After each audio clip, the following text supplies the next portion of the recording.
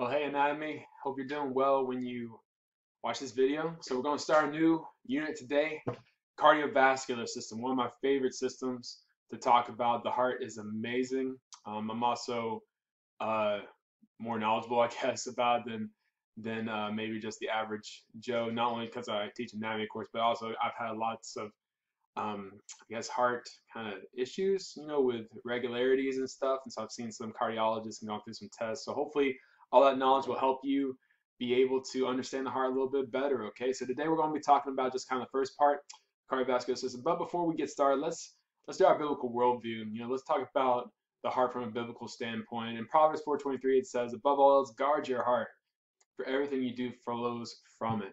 If we were in class, I'd ask you some of the ways you guard your heart. But you guard your heart by, challenging yourself as far as what you put into your mind. Biblically speaking, the heart is not the organ necessarily that pumps inside your body. It's your inner person. It's your kind of your essence, your soul. It stands for like you when it says your heart.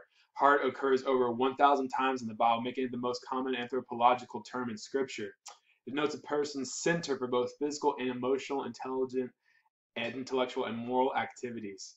It's used sometimes for any inaccessible thing. So Ezekiel 36:26, God's talking, and it says, "And I will give you a new heart, and a new spirit I will put in you, and I will remove the heart of stone from your flesh and give you a heart of flesh." So in order to get a new heart, biblically speaking, God has to do it. God has to give us a heart transplant. And he's the only one that can give us a new heart. Psalm 51, the writer is crying out, "Create me a clean heart, O God, and renew a right spirit within me." Matthew 6:21 says, "For where your treasure is, there your heart will be also." Philippians 4:6, very, very applicable in the times we're living in right now. "Do not be anxious about anything, but in every situation by prayer and petition, with thanksgiving, present your request to God, and the peace of God, which transcends all understanding, will guard your hearts and your minds in Christ Jesus." So if you find yourself anxious or worried, Paul's saying, like, listen, give it to God, pray about it, give it to him, and the peace of God will guard your hearts in Christ Jesus. So I want you to do one part for me, part one of these questions. I want you to read 1 Samuel 16:7, and I want you to explain what the verse means or teaches you about God. Okay, so that's question part one. So these are some of the objectives that we'll be discussing in these coming up videos. I'll try to highlight the specific one before each discussion, but you can kind of pause these and look these over if you so desire.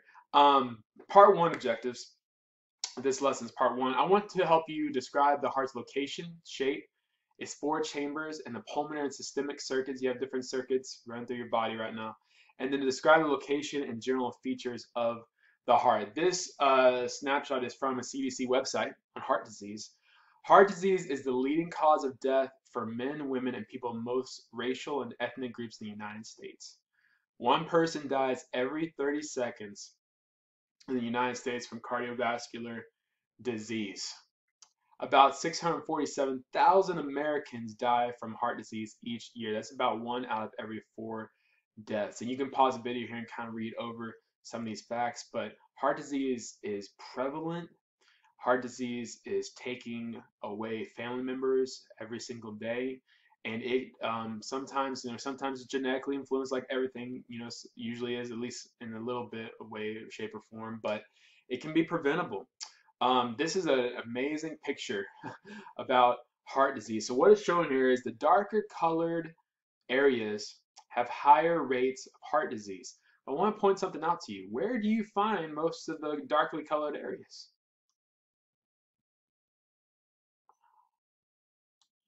And if we were in class, I would kind of point this out, but that's the deep south. People consider Florida the South. I live in Florida. Florida is not really the South. Florida is a melting pot. The deep South is Mississippi and Alabama and Tennessee, Louisiana. That's the deep South. And so you might be tempted to think, well, everything is fried, of course, butter, cooking with butter. And yeah, that is true, but also sugar intake.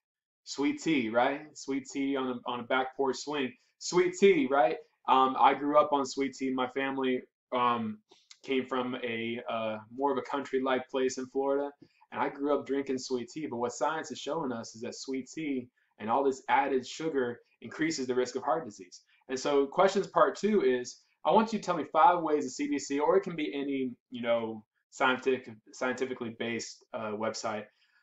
Tell me what they say that will help someone lower their chances of developing heart disease. 5 ways, 5 things you can do to help lower your risk of getting heart disease. Okay, so if the heart keeps the blood in motion. If blood stops moving, supplies are exhausted, right? And I mean, of course, if you've seen movies, or I've seen a couple of times people collapse, in public, but the heart stops beating for a couple minutes, it's not, you're dead. That's why CPR is so important. We'll talk about CPR a little bit in today's lesson, but the heart beats about 100,000 times per day. That's about 70 beats per minute. You can take your heart rate if you want. Never use your thumb, because there's like a kind of a beat in your thumb. Always use 2 fingers. You can find there's different pulse points. Radial side of the wrist, you can find a pulse point there. Carotid artery in your neck. There's other pulse points that doctors put by in your ankle, inner thigh. But yeah, about 70 beats per minute. Some people are faster, some people are slower. Extreme athletes are like 50-some beats per minute. It's like beat, beat. It's crazy to think about. The heart obviously pumps 1.5 million gallons of blood per year. That's about 2.9 gallons per second. It is a fantastic machine inside of you. So where exactly is it located? Well, here's a picture right here from Pearson, and you can see that there's 2 different circuits in your body. The heart is a 2-pump machine. One side of it deals with one circuit, and the other side deals with a different circuit. So the right side is actually dealing with the pulmonary circuit. Pulmonary refers to lungs.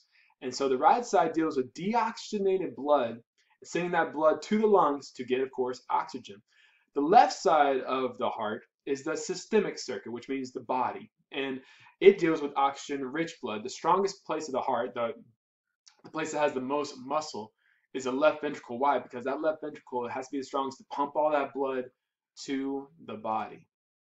Arteries, veins, and capillaries are some terms that you should be aware of. Arteries transport blood, A for away. Veins are going toward the heart, and capillaries are little small vessels that connect arteries and veins. You should be aware of those 3 terms, I should say. So the cardiovascular system consists of heart and blood vessel. We'll be talking about all of that in the coming videos. Sends blood to the lungs, and the digestive system for nutrients. Also circulates waste products to certain organ systems for removal from the blood, like the kidneys, and also some other organs. So the cardiovascular system consists, like we said, heart, blood vessels, and blood. And these systems have 3 main functions. So what are they? Transport. We're trying to transport nutrients, oxygen, and hormones to cells. We're also removing waste, carbon dioxide and nitrogenous waste from the body. So where exactly is the heart? Well, here's the heart. There's some pictures I'm going to show you here. The heart's slightly left of the midline. So you can see the mid-sternal line right there. And it's slightly left to it. So if you put like a loose fist over your heart, not tight fist, but loose fist, that's roughly the size of your heart. And you can see the picture here that's bordered by the lungs laterally. Inferiorly is bordered by the diaphragm. Superiorly, it has these aortas and superior vena cava.